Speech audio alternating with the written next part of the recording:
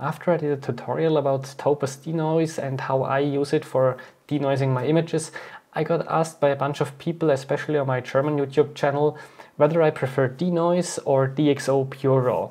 And the last time I tested DXO PureRAW, my answer was clear. I prefer DeNoise, but I thought maybe, there's a new version of DXO PureRAW, the version 2, so maybe this has improved, so I thought maybe I should give it a second chance. So I basically tried it again. I took 3 pictures for today for this video that I want to compare the whole workflow, give a bit an overview of how the workflow looks like, how this differs, and then of course how the result look different if processed in Topaz DeNoise or with the different algorithms, the 3 different algorithms that you have with DXO PureRAW2.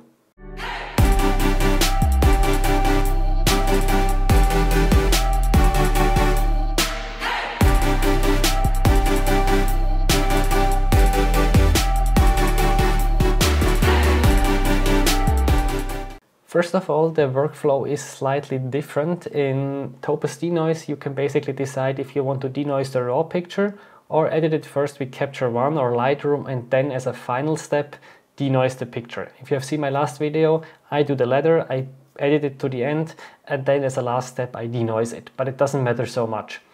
For DXO PureRAW, as the name might suggest, you need to denoise the raw file. So it's always the first step in your workflow. And with the old version, you just had to drag and drop the files. What's now improved is that you can actually, in Lightroom, import the files and then just the ones that you want to denoise, you can denoise those. So for me, that's a big improvement. Even though I don't use Lightroom, I usually use Capture One. But in my opinion, that's quite nice.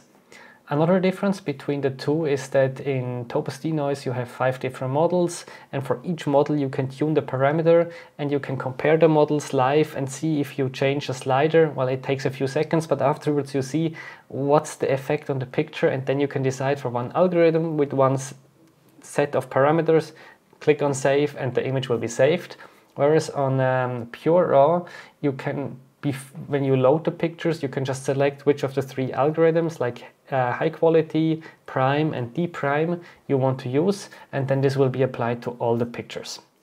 Afterwards, the processing takes between 1 and 3 minutes. This might depend on your computer, on the files of your camera, and which algorithm and which software you're using. But this means for me anyway that I will not do this for all of my pictures, just for the ones that are really a bit higher ISO and that I want to, well, publish a bit bigger, either print it on my wall or sell it or whatever. And also I think noteworthy is that the file size is going to increase. So in DXO PureRAW you get a DNG, which is a digital negative format, so kind of a type of a RAW format, but the file size was much bigger. So when my input file was a CRAW file from my R5, which had around 25 megabytes, and the output was around 150 megabytes. So that's a 5 or rather 6-fold increase actually. I need to say with DeNoise, the way I use it, as I said, I edit the image first, then I send it as a TIFF, and then I save the TIFF file, so this gets even bigger. That's then like 250 megabyte per file.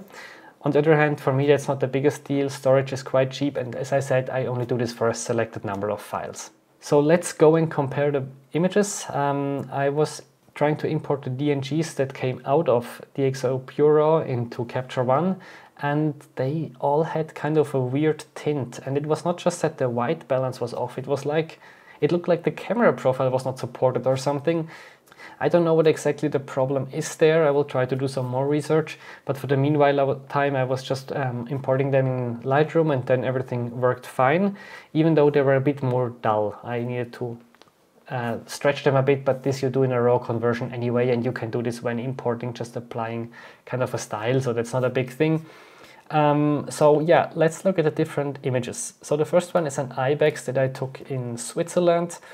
You can see the raw is kind of noisy, so when I zoom in and compare the different algorithms, the first 3 are all from DXO. It's the high quality, the prime and the D prime, and we can clearly see that the order is not just random. The high quality is the fastest, D prime is the slowest, but I would also argue that D prime is clearly the best algorithm. And to be honest, at this point, I don't care if it takes 30 seconds longer to process a picture if the difference in quality is this big. So Deep Prime does an excellent job here, so I wanted to compare it to DeNoise, and that's what you can see here. So overall, the Deep Prime picture seems to have a bit more contrast, a bit more details. Both are handling the noise quite well. Maybe the DeNoise has a tiny bit less noise, but at this point I really don't care about the noise anymore. It looks very good on both. Yeah, I think the DXO PureRAW is just a bit more sharpened. I would say it's not over sharpened yet, not yet, but we're closer to the point. So the DeNoise, the picture from Topaz DeNoise is a bit more natural, but I think both look great. I'm not sure which one I would favor here. Maybe the one of DX or Deep Prime, but I think it's a really tight one. So let's move to the next one. This is obviously not Switzerland anymore. This was in Botswana. And it's a completely different scene because now you have a background that is really noisy and just a silhouette, so not so much fine details. And if we zoom in, we still see some of this hair around the mouth and the trunk of the elephant. And here again, I tested the different algorithms, and from the DXO ones, the Deep Prime was again doing the best. And when comparing it against the Topaz DeNoise, we can see that the Deep Prime performs way better. Yes, there is a bit more noise in the background, but this also means that the color rendition or the whole sky looks a bit nicer. And if you look at the small hairs coming out of the trunk of the elephant, there's a huge difference between the two programs. So here I clearly favor DXO Deep Prime. But let's move to a third picture. This time it's a bird. It's a pipit, I think, from also from Botswana. And again, the different DXO PureRAW algorithms on the left. And here, for the first time, I'm not sure if not maybe the Prime algorithm is performing better than the Deep Prime. At least this was my first impression, but they are also quite close, to be honest. And if I compare it to the DeNoise, then here I need to say that the DeNoise is performing better. The colors are a tiny bit different, but that's to be expected, since DXO is of course a different RAW converter.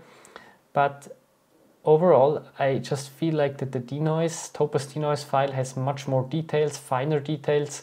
So here for me, the clear winner is DeNoise. So overall, what's my conclusion? Will I switch from Topaz DeNoise to DXO PureRAW? No. One problem is this color cast that I mentioned, and also otherwise, I think both do an excellent job. On one image, one might be better, on one the other.